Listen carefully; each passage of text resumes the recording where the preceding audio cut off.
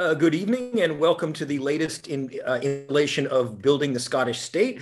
I have the great pleasure to have with me MP and candidate for Lothian, is that correct? Yes. Penny MacAskill for the Alba Party.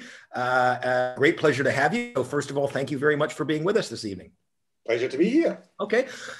First, I'd like just to begin by you talking about your own personal story, during your life, how you became interested in politics, the SNP, independence, just in very, in general terms. Well, I think these things come about from your family roots and whatever. And I grew up in a household where my parents would have been described as staunch Labour. My father had rejoiced at the 1945 Labour election victory. I remember receiving a very kind letter when he died. He'd been an army officer in the war. He'd been the only army officer in his brigade that had been celebrating the victory over Churchill. All the other officers were apparently mortified. But, he began to despair of Labour. He had to work abroad, as so many Scots had. My mother had been... But my grandparents included, my great grandparents and my grandparents included, of working abroad. Yes, well, that was it. So that helped formulate it, opened my mind. So I'd come from a family background that was that journey in Scotland that ultimately Jimmy Reid made, moving from the left into commitment to a Scottish Parliament as being necessary. So my dad had been a Labour man, and my mum, they got persuaded to vote SNP. They were never political activists, but it was a political household in terms of, and I always remember Jimmy Reid talking about Scottish socialism was based more on morality than on Marxism and Leninism, and I think that would be the same in my household. Mm-hmm. My mother was very much a church woman. It was the gospel, but it was a gospel of the New Testament and sharing inequality. And my dad didn't go to church, but, again, his socialism wasn't dogmatic, communism. It was just what was right and what was clearly wrong. I was never particularly active in politics. I took part in the 74 election as a young 16-year-old, sticking out leaflets and chatting doors, as many did in West Lothian. It was only in the late 70s when I was at university I got more politically interested. I didn't join the SNP at that stage because, like many, I had some doubts it wasn't left-wing enough for me in terms of my political perception at the time. Alex Salmond in the 79 group persuaded me, so I joined the SNP in the early 1980s. So you've known Alex Salmond since the late 70s? I was at school with Alex Salmond. We come from the same town. Although I have to say, he was 4 years older than me, so he was closer to my big brother. But when you come from a small town of 5,000 people or so at that time, you knew everybody. So sorry, what town was that? Linlithgow in West Lothian. Linlithgow. Okay. So I've known Alex since the 60s. And we were at school all about 4 years apart. So he signed me up, and basically I then got active in the SNP and remained there until my departure to the Alba Party. But my commitment has always been to a Scotland that's social democratic. I've always historically, in recent years, described myself as social democratic in a North European tradition. My idols weren't so much in the Labour Party, but the Willy Brandts, the Olaf Palmes in Sweden. Mm-hmm. I was also, to digress, what also persuaded me, I remember, as did many students in the late 70s, I did the Interrail. You took the Interrail and you went off, sleeping on trains, living in youth hostels. And I always remember in 77, it would have been, I went off, and I remember a friend and I ended up in Milan.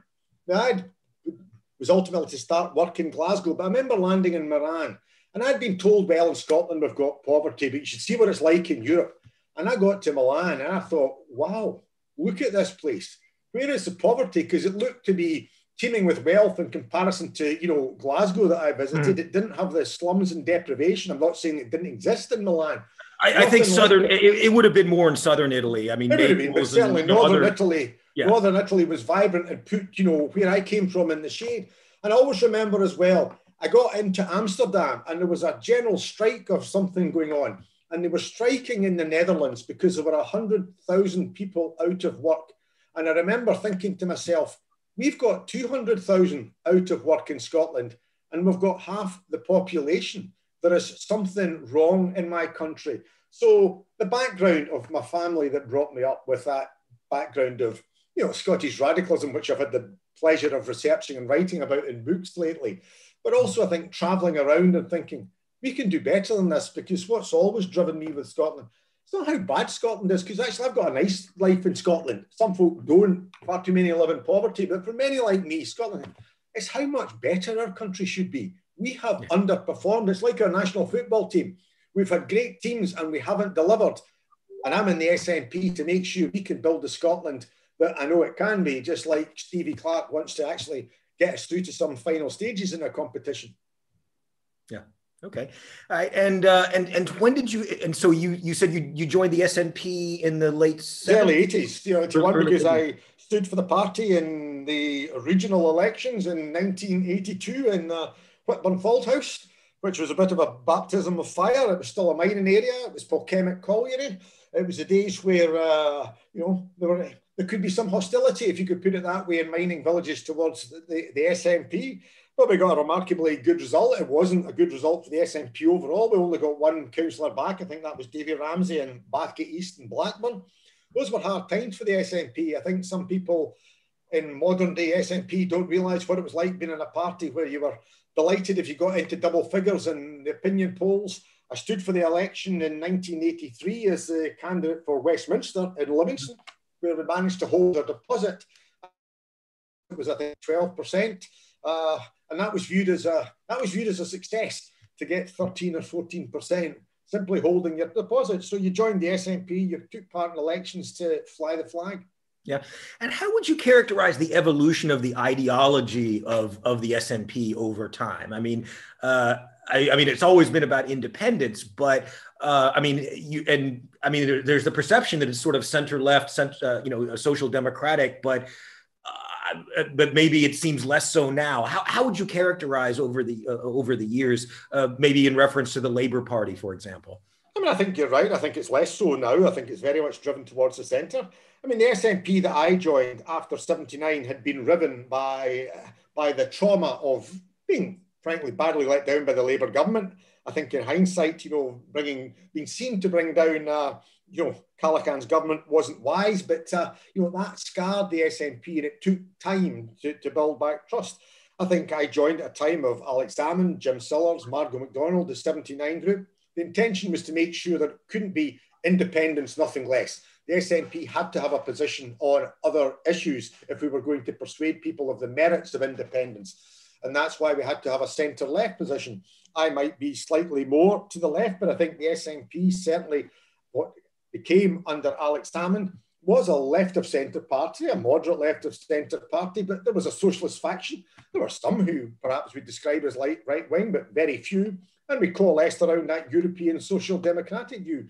It's never been a party that was syndicalist, tied to the unions as Labour was, and in some ways I think that's a good thing, which is why I've always viewed the analogy as being much more akin to some of the European social democratic parties, where they were separate to the trade union movement as opposed to the Labour Party, that's basically a vehicle for the trade union movement, or was until more recent years.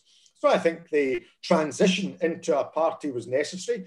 In the 80s, we had to go through events such as the factory occupations that I was involved in at Plessy and other places. The SNP won its spurs. Most importantly of all, I think, was the poll tax campaign. And I think the importance of the poll tax campaign was it gave the Scottish National Party a history.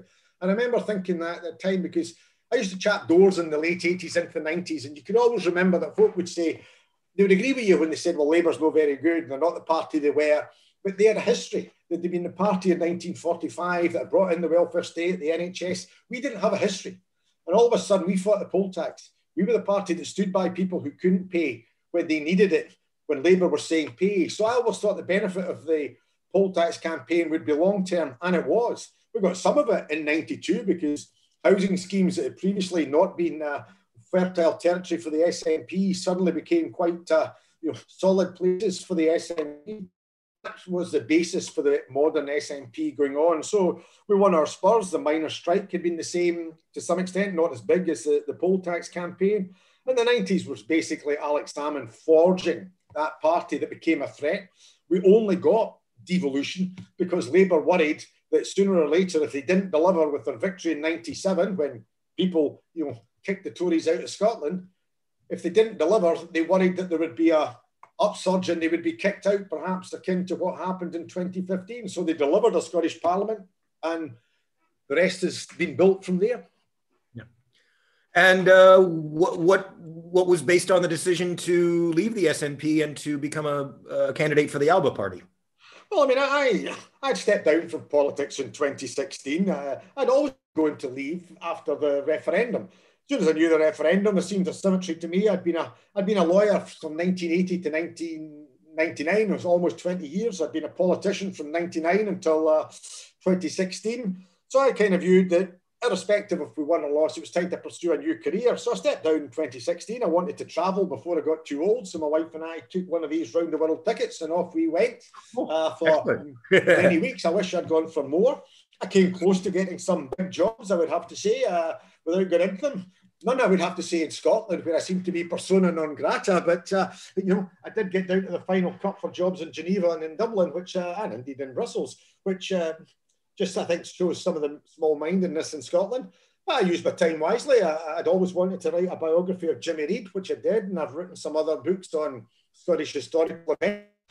I wasn't going to return to politics. I'd been writing as a columnist, just, bumping my gums as columnists do.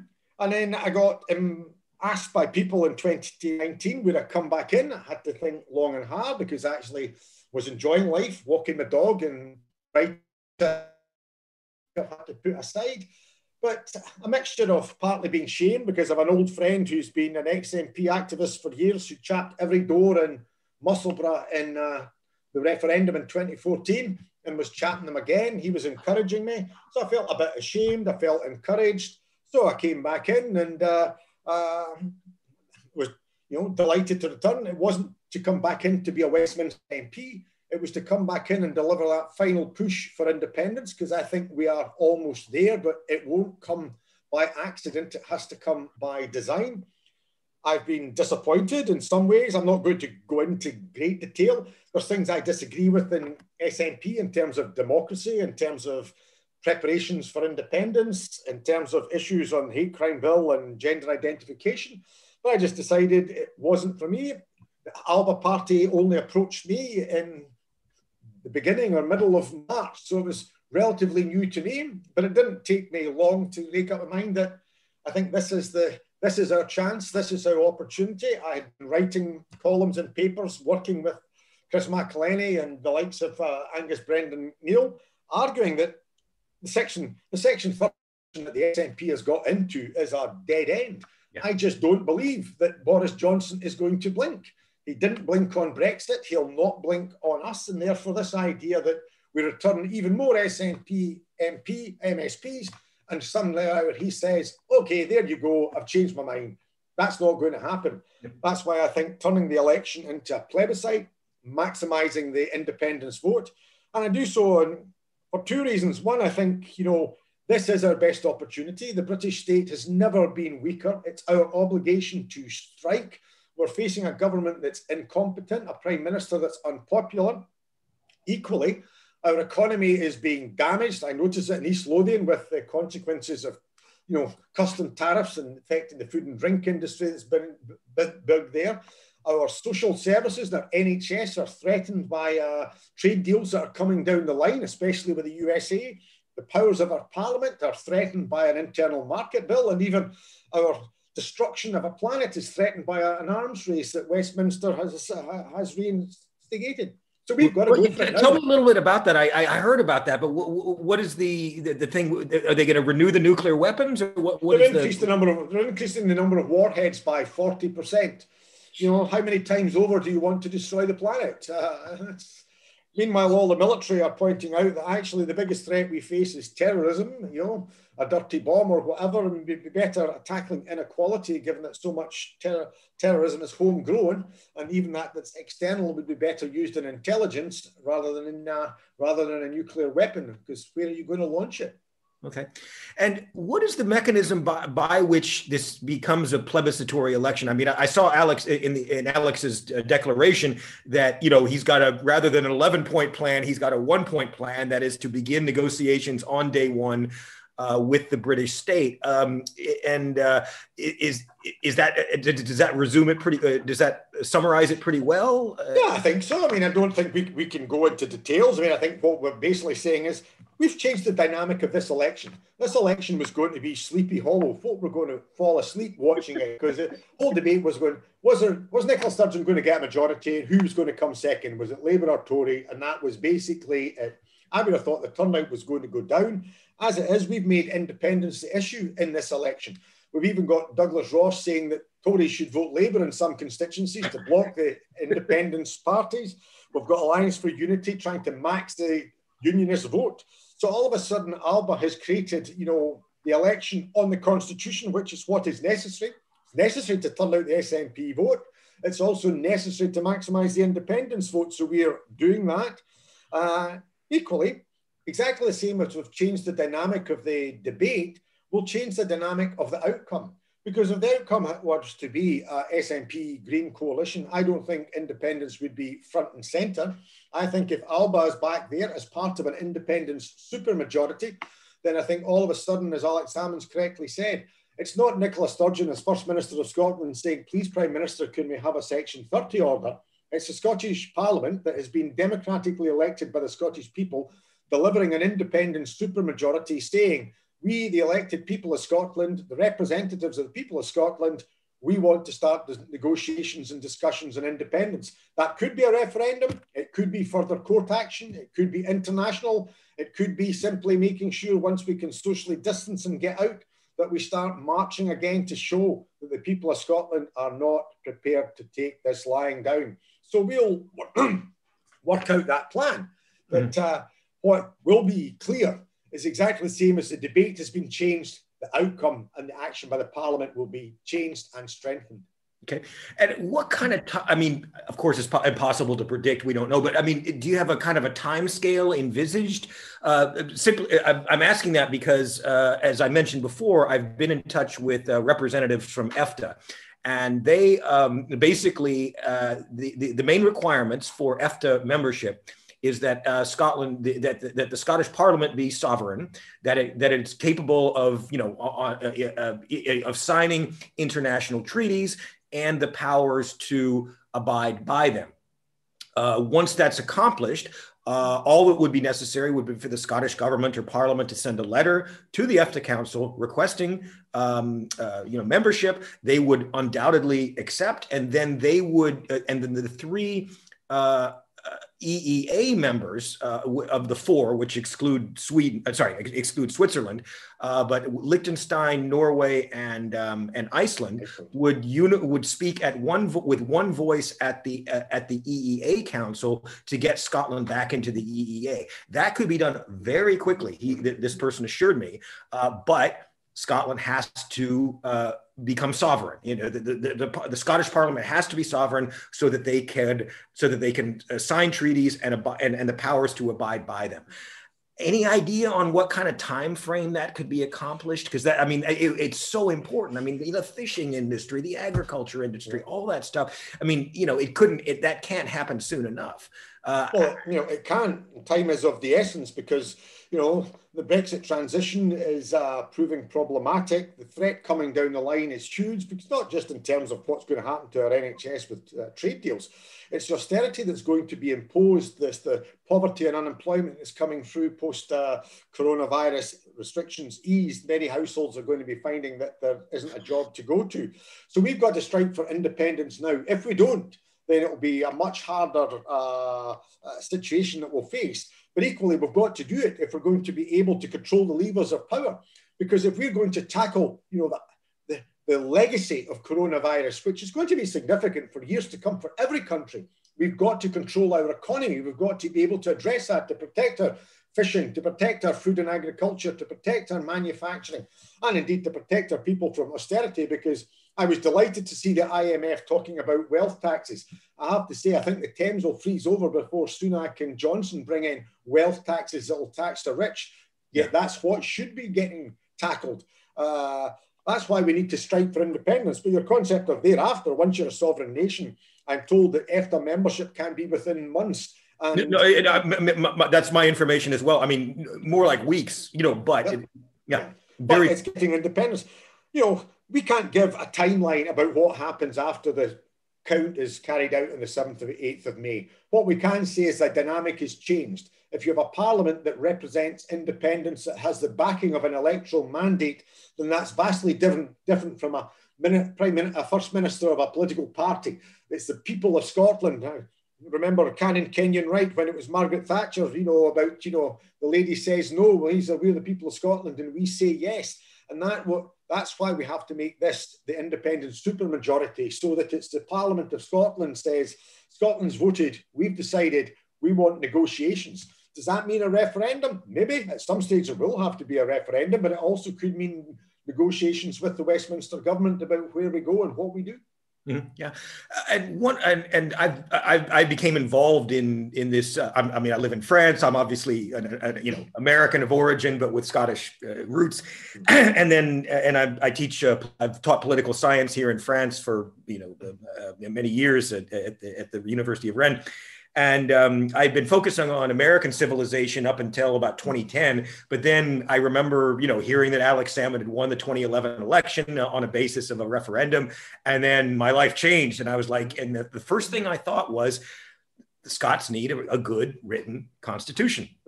And so I became involved in that. I wrote for Newsnet for a couple of years about constitutional issues. I came many times to Scotland, and I've been back and forth to Scotland for many times over the past years up until 2019. But what I found was that I've developed a written constitution. We presented it to Mike Russell in the Parliament and many others, but there just doesn't seem to be an interest in it. And for the life of me, I can't really understand it. And my view is that I think that along with your campaign, for Alba, I think that a written constitution should be a central part of it. I mean, that's my view, but and I'd be more than happy to share other things that I've developed on that subject. But there again, it seems, and I have other colleagues, John Drummond, Elliot Bulmer, and others who have also presented their work to the Scottish Parliament on the Constitution, but there just seems to be a total lack of interest on the part of the government. And maybe you could give me some insight as to why that is, because it would be. I think there's two things. First of all, dealing with the Constitution, I agree. I think a written Constitution is essential. I think every country should have a written Constitution. Those countries, and particularly the UK, is all the worse for not having it. It's part of this, myth about the sovereignty of Parliament that allows for all these things. We've got habeas corpus. Actually, to be fair, if it hadn't been for the Supreme Court in the UK, then I think the position of citizens north and south of the border would have been a lot worse. There should be a written constitution. I remember when I was Justice Secretary in Scotland having discussions. I've forgotten his Christian name. He was a Tory and resigned over Brexit. Grieve. Dominic Grieve. Dominic Grieve. He'd been their Attorney General. That's a very pleasant man. I've admired him. He supported a written constitution for the UK. I mean, the argument I took is, well, I think there should be a written constitution for the UK, but I think there should be a written constitution for Scotland. So every country should have one, because I think citizens are entitled to know what their rights are. They should be enshrined and they should be able to litigate to seek to protect them. Why there's been so little interest in the SNP, I don't know. That seems to me to be very disappointing. As I say, when I was having discussions with Dominic Grieve, we were looking at, almost shadowing what they were doing and arguing as a government that if you're bringing in a written constitution, we want one for Scotland as well.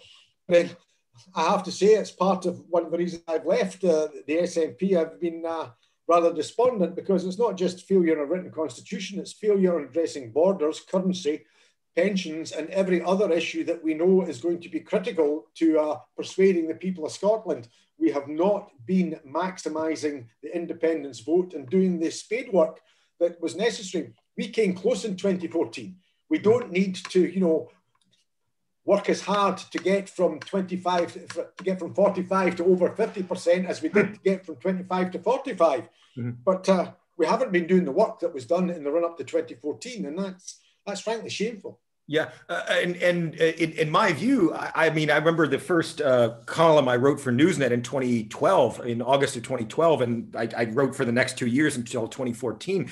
But I was arguing that there should be a written constitution put out now, at least a draft, because there's so many questions that revolve around it. You know, what kind of government they're going to be? What are they going to be? Your individual rights? What are you going to be? You know, how is it going to function?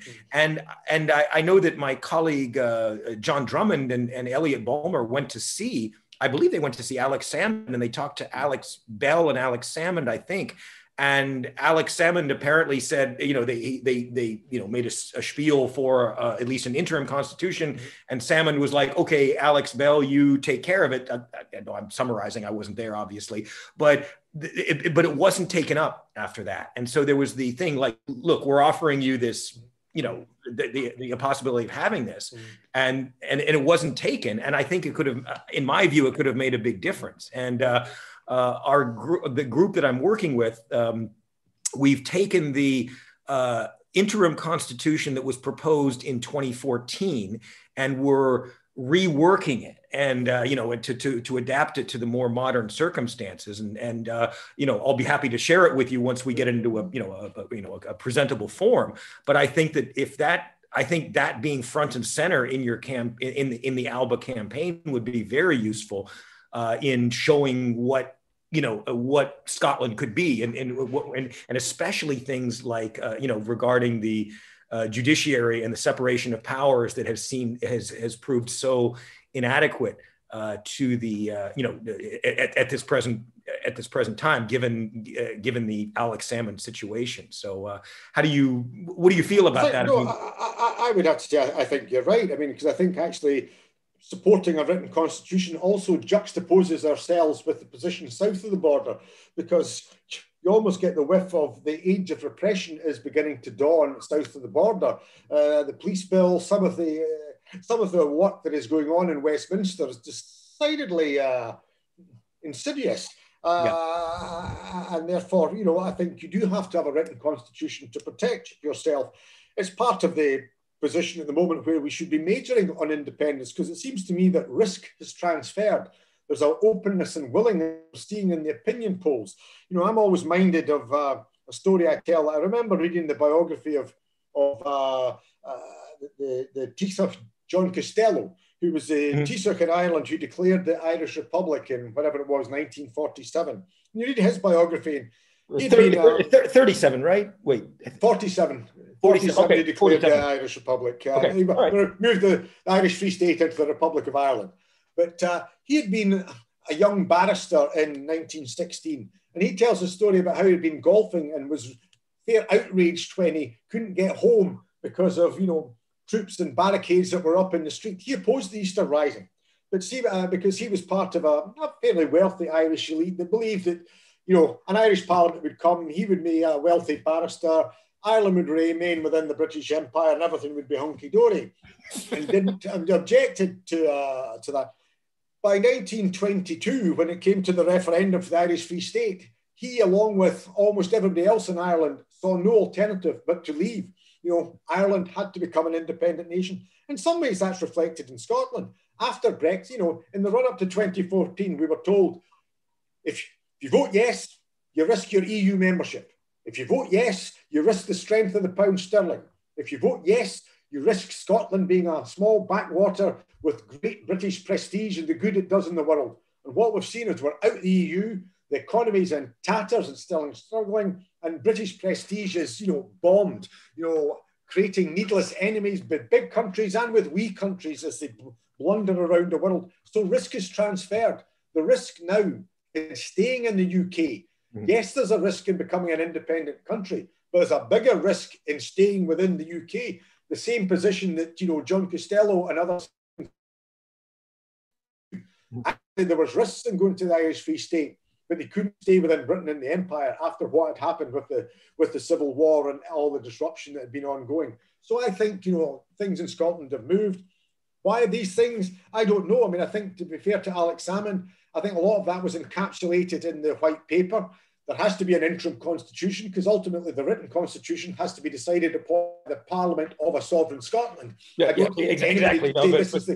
So you have to have an interim constitution, but I think you're right to increase it as an issue. But it comes back to, where is the work on currency? Where is the work on borders? Where is the work on pensions? All we have seen in recent years from SNP leadership has been a growth commission that has been made redundant by coronavirus, and was indeed arguably redundant when it was first printed. Mm-hmm. Yeah. Okay.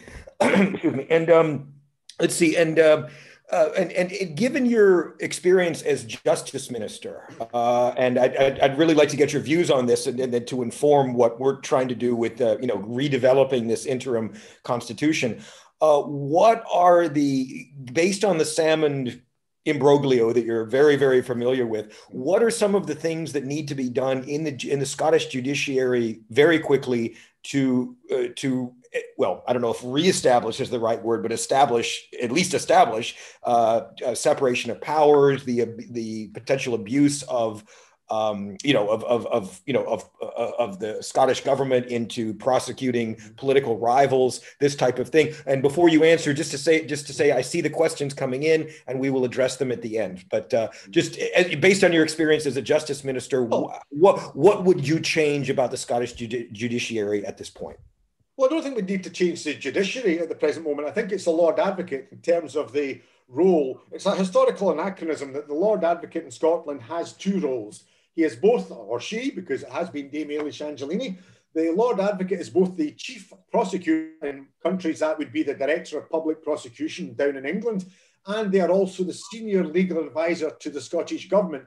In England, for example, that would be the Attorney General. Those two issues have to be separated. That will actually require either independence or indeed a change from Westminster, because the Lord Advocate is enshrined within the Scotland Act.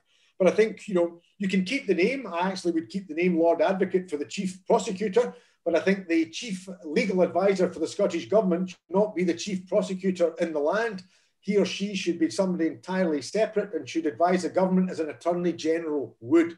So you have to separate those two roles, because there's something gone far wrong in the body, the prosecution team that the Lord Advocate oversees. I have served with previous Lord Advocates. I know many people who serve as Procurator Fiscals, or have, or still do. I hold them in huge regard, but I think something's gone far wrong. It's gone far wrong in the prosecution of Alex Salmond. It's gone far wrong in the role of the Lord Advocate in terms of advice given to the Scottish Government at the same time as the prosecution of Alex Salmond. And it has gone far wrong in the admission by the Lord Advocate, the current one, that they perpetrated a malicious prosecution relating to Rangers FC.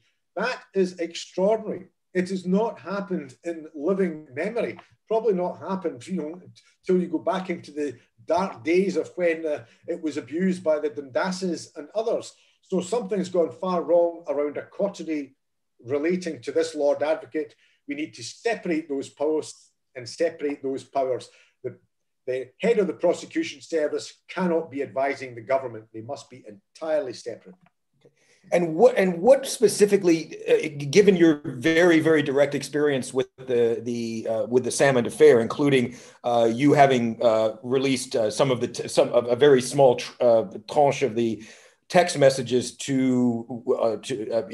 publicly. Just tell me about that, and what you learned from it, and what your experience with that is. What your experience is with that. I mean, I think first of all, I was a defence agent for 20 years, and I've been involved in some major trials. I've been involved in murder trials. I've been involved in rape trials. I've been involved in very serious criminal offences. I have to say, I looked at the charges facing Alex Salmond, and I think, in my experience, they wouldn't have been proceeded with. The information that the police and the Crown have would have seen, if anybody else, it would have been what they called no prod, not proceeded with. A red line would have been driven and scored through it. Over 400 witnesses were interviewed. Over 700 precognitions were taking place. And I have to say, that is extraordinary. That's a sort of resource that I saw go into serial killers, major murder investigations, not into something where charges were brought that frankly wouldn't have been brought in the district court in Scotland. They were so risible. So something went far wrong there. And as I say, that comes back to the requirement to separate the powers. That has been compounded by positions both related since, where it has come to light in the civil case that the Permanent Secretary of Scotland did not appear to be obtempering a court warrant. Now, having been both Justice Secretary and indeed, you know, a defence agent for 20 years, if a court warrant comes into Independence Live, or it comes into Kenny MacAskill, or it goes to the Scottish Government, you don't say, well, I'll maybe give you this, or I'll maybe give you that. That was bewildering to me too, yeah. Pockets. Yeah. And to have a Permanent Secretary who appears to have decided not to release information, and where a search almost had to be conducted by the Crown, you know, it's just extraordinary. How that woman remains in a job is incredible. So it clearly was. Yeah. That's why I don't think the problems with the Scottish judiciary. The Scottish judiciary, in terms of Lord Pentland, you know, supported the application by Alex Salmond, found that the case was, you know, tainted with bias, was unlawful, and, you know, upheld it. And the tragedy was that we then had a Permanent Secretary that said they'd lost the battle but not the war, and we then had a criminal case brought. And I think what will have to come out in due course was what was the Lord Advocate doing in terms of a criminal prosecution, either himself or by others acting on his behalf, at the same time as legal advisors, including himself, were taking action on civil matters that they knew were going down the plug hole in the court case. So, you know, I think the whole thing stinks and requires to be a judge-led inquiry. It's just not right. And I mean, you know, having, you know, studied American criminal procedure and having taught that for many years, I'm just bewildered by the idea that evidence could be subpoenaed and then, you know, little bits here, little bits there, and, you know, that there's not full disclosure of evidence during the discovery process. How can it even be?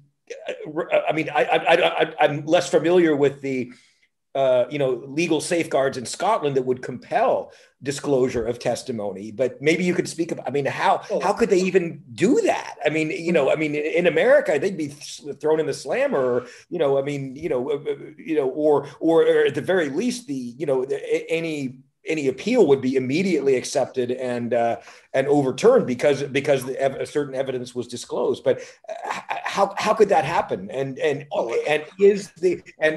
are the legal safeguards strong enough to ensure that level of, you know, conformity with what should be basic criminal procedure? I mean, I actually think the law is fundamentally right. It's down to the individuals, and the change that is necessary is separating that role. You're quite right. This is extraordinary. In 40 years involvement with law in Scotland, 20 years as a practitioner, almost 8 as Justice Secretary, and I'd been the shadow spokesperson before that. I've never heard of this. If the court said jump, you said how high. When you were a court officer, and a senior civil servant is a court officer, as a young lawyer would have been, if the court say produce the documents, you produce the documents. You know, and I got that in divorce actions, I got it in civil actions, I had it in criminal actions. I have never heard of this. And why the Lord Advocate hasn't taken steps to deal with the Permanent Secretary, I don't know. But as I say, it comes down to the whole system is, we need that separation of powers. So the Lord Advocate's role requires to be changed, and also individuals have to consider their positions. Because I had a good relationship as a Justice Secretary with the Permanent Secretary, but Sir Peter Housen and indeed his predecessor, they were never bosom friends. If they thought I was out of order, they said, you cannot do that. I worked closely with Chief Constables. I worked closely with the Lord Advocate. I had a relationship with them, I have to say. Some people used to criticise that. I used to think, well, that just seems to be daft. Surely you want a situation where the Justice Secretary and the Lord Advocate and Chief Constable at least have a good relationship, as opposed to where they're dysfunctional. Equally, I would never dream of asking them to condone actions by me that were supportive of, you know, criminality or illegality or were untoward. And equally, I can assure you that neither Ailish Angelini nor indeed, you know, Frank Mulholland, nor would Steve House or any Chief Constable that served in the previous, you know, regional constabularies, none of them would have embarked upon this without saying, you're out of order there, I'm not doing it. Why do you think it is being conducted this way at this point. And when we were speaking before the show, I was mentioning Craig Murray, and that Craig Murray has been visited. Well, you know, he's being asked whether he was the one that disclosed those text messages to you, and you talk about that a little bit, and the role that the police are being asked to be in that they don't want to be in. I mean, the police in Scotland, do investigate crime, but ultimately the police in Scotland are under the direction of the Crown Office. It's the Lord Advocate that directs, because at the end of the day, the police investigate and they make a report to the Crown Office, who then bring charges. The position at the present moment is Police Scotland are carrying out investigations, not relating to anything ongoing with regard to Alex Salmond, but to what has happened since. Craig Murray's been interviewed, I've been interviewed. All of this has come about not because Police Scotland want to do it. It has come about because the Crown Office, and in particular the Lord Advocate and the Crown Agent, who's the most senior civil servant, if you can call it that way, the equivalent of the Director General within that department, have been directing it. I know there's great unhappiness within the Crown Office because many people feel that what they've been asked to do is wrong. So I think the Lord Advocate, the Crown Agent, have to consider their positions, because they're frankly abusing the police. Police in Scotland are under significant pressure anyway. They're under even more pressure because of coronavirus. To be investigating Craig Murray, to have officers interviewing me, having had to see my solicitors before, interviewing Jim Stillers, Uncle Tom Cobley and all, to be asked questions that they know I can't give the answer because I told them, through my solicitor initially. It's a waste of their time. It was written all over the officer's face that they felt this was a waste of their time. When I asked the police, under whose direction are you carrying this out, it was quite clear from the Chief Constable's office, they are carrying out these instructions because they're instructed by the Crown. I'm sure Police Scotland have other things they would rather do than interview Craig Murray or me. There's other things they need to do. There's other things people in Scotland are not getting done because police officers are interviewing Craig Murray, me, and everybody else who's ever said, so much as, boo about Alex Salmond or whatever. So it comes back to the Lord Advocate, the Crown Agent, the requirement for a separation of powers, and the requirement for individuals in Scotland to consider their positions. I remember after Alex Salmond was acquitted saying, heads have to roll. Nobody has resigned. It's quite extraordinary. We have a permanent secretary who has presided over, at highest, total incompetence. Is anybody who walks Alex Salmond, the committee, the inquiry at the Scottish Parliament to the handling by the Scottish Government, you wouldn't want them to be running a bowling club, never been running your country, in terms of the level of incompetence, and yet nobody has gone. We have a Lord Advocate who was giving evidence and yet was obfuscatory, if that is the word, to put it politely, who wasn't trying to be open and transparent as the Scottish Parliament seeks. It was shameful. And we have a Scottish National Party chief executive who has been sending WhatsApp messages seeking to put pressure upon the police, who still remains in office. How those three are in post beats me. Yeah. Okay. In the remaining minutes before we get to the questions, I just want to shift a little bit and just talk about what you see as the ideal scenario over the next few months, and hopefully achieving independence. Let's just say in the next couple of months, several months. How do you think that can happen? And, without delving too much into the plans, but I mean, in very general terms, how do you see that taking place? I think we deliver that independence supermajority. So it's the Scottish Parliament that is demanding independence. We need to have people going out around the capitals of Europe and beyond saying the Scottish Parliament is seeking to now become an independent nation. The people of Scotland are demanding their rights. We've seen major demonstrations, and once we get the vaccine rolled out, once it's quite clear that we can start even socially distanced having demonstrations, I think we need to start getting our marching boots on to let Boris Johnson know that it's not just, as I say, a government request coming from an SNP administration. It's the people of Scotland through their parliament. It's the people of Scotland in their demonstrations. And we go out and we take that, whether it's through courts in the UK or Scotland, whether it's in courts internationally, whether it's through diplomatic channels, we just make it quite clear. Scotland demands its right to independence. Its people have voted, and we want to be able to see Scottish democracy prevail, not to be subject to Boris Johnson saying, don't get uppity, jock.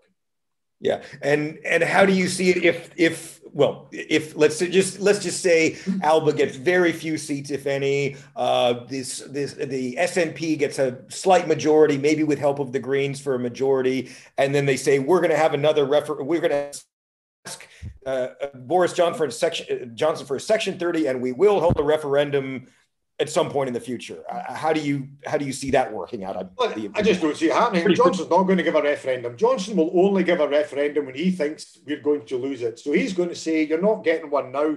We already know that you can't carry out a referendum this year because of COP26. So whatever was said, by Ian Blackford, that there'll be a referendum in autumn 2020. Then it was autumn 2021. Now we're told it'll be autumn 2023. It is a perpetual never-ending. So that's why, as I say, we do have to get that independent supermajority, because I think if we don't get that Alba representation, then I'm not so sure about the backbone of some of those that will be there in the absence of Alba. Okay. I'm going to get to some of the questions now. Starting with Stephen, and I'm just reading it out, so I'm not always sure I totally understand the question. Can you confirm if Alba are working directly with the SNP on the ground to keep unionist parties out? We're not working directly as such because we're a separate party. Many individuals are. Got people who are personal friends who are voting Alba second or have joined Alba, but who are active in campaigns to return SNP MSPs. I've made it quite clear that in my own constituency, I'll be seeking to do everything I can to return Paul McLennan. Equally, I'm advocating an Alba vote on the list. So as I say, I think it's not a formal alliance, but Alba is certainly saying vote SNP in constituency, but vote Alba on the list. Cameron McNeish was doing it much more eloquently than me. I think it's a tragedy that SNP is actually still arguing that you should vote SNP on the list when it's 1 million wasted votes in 2016, and it's going to be the same this time round. Okay. And from Thomas, why do you think that the labor unions are stating that they won't stand for independence? Do you think it should be up to their members? I think there's been a change in the unions. I remember arguing that within the SNP group at Westminster, saying that we should be going around the London offices of the trade unions because there is a sea change. You're right, in 2016, very few trade unions endorsed independence. The Prison Officers Association in Scotland did. I think the unions in East Kilbride took a vote there, and the majority were for it. But the big unions didn't. But I think things have changed. I don't think you would get the big London unions. And I was speaking to Ros Foyer, the General Secretary of the STUC, and she was encouraging me to do it.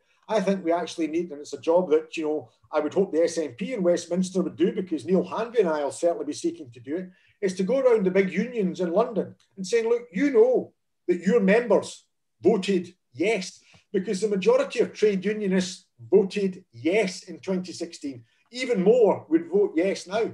I think you might find that a lot of the trade unions in England, and that's what I got from Ros, it's what I picked up from friends, because I work closely with justice trade unions down in England. I was actually I was chatting about Steve Gillan from the POA, General Secretary, who's actually originally from Greenock. I think you're finding a lot of trade unions, they're not going to say yes to independence. What they're probably going to say, and where you could get them, is to say it's the right of the Scottish people to decide. I don't think I would ever expect Unison or the GMB to say vote yes to independence. But I think they might find that if they didn't say it's up to our members, they might find their members will just begin to slip away. So I think there's been a sea change since 2016. And I think in the yes movement, we've got to approach the trade unions to say, why don't you just be neutral?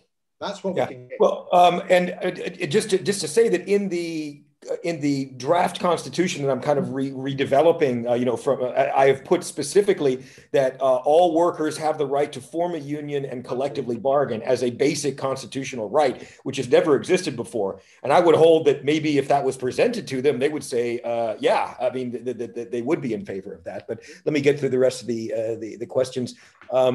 Let's see. So the telephone polls taken with those already registered with those polling companies will not have picked up support on the new party standing. Would you agree? Or just basically the validity of the polling? Yeah, we don't. We think we're polling a lot higher than those polls show. We're not taken by that. All the anecdotal evidence, all the margin of error is, I think, 3 to 4%. So when you're putting you down at 4, 2%, you can equally be at 6%. I think 6% that was shown in a previous poll is much more accurate. Okay. Telephone polls are difficult. And if Scotland doesn't get an independence this time or soon, do you think that Westminster will close down Holyrood? Or how, I mean, we spoke about this earlier in the you know, that they're attacking, and with the internal market bill and these other things, that the Holyrood powers are imperiled. But how would you see that? I don't think they'd close it down. I don't think they'd be crass as that, but they'd certainly emasculate it. I think they would take away powers. They would do much more directly from Westminster. And I think it's another reason that we've got to get out of the UK and get independence, because I lived through the 1980s and what Thatcher did to our economy. Now I sit in the Justice Committee in England and see what the landscape in the UK and even in England and Wales is being changed. We see that with a by-election where it looks as if Labour could lose Hartlepool. I'm seeing the landscape in England changing.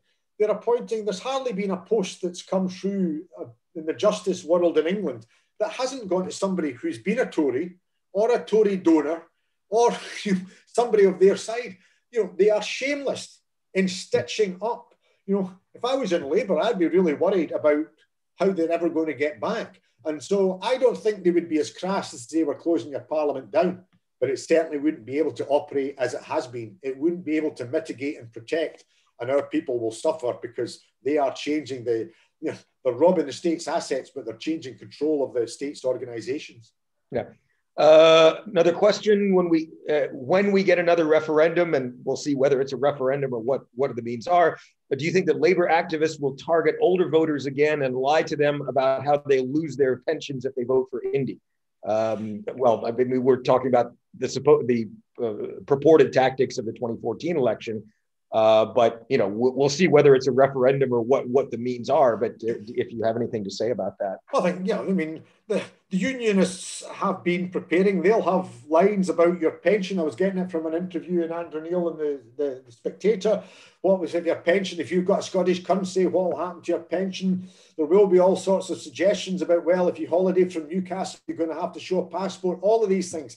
That's why we've got to prepare. You know, I think we can, you know, defeat all these things. We can show there's a political solution, but we've got to lay that down. And that's where it's been shameful that the work hasn't been done. Are they going to try it again? Absolutely. But equally, you know, fool me once, shame on, you know, fool me twice, shame on me. I think the people of Scotland will have learned that we've got to be prepared to rebut. I agree with that. And I think that's a central argument for putting the EFTA membership front and center, because if Scotland were a member of EFTA, then Scotland would be able to make their own trade deals, including with England or the RUK or whatever. And you can negotiate your own border situation with, you know, between Scotland and England or the RUK or whatever it is at that point. So, you know, again, I'm, you know, surprised that there hasn't been much more work on that. And, you know, Jim Sillars was basically saying that it's been last 7 years have been totally wasted by the Scottish government in that sense, because as he said,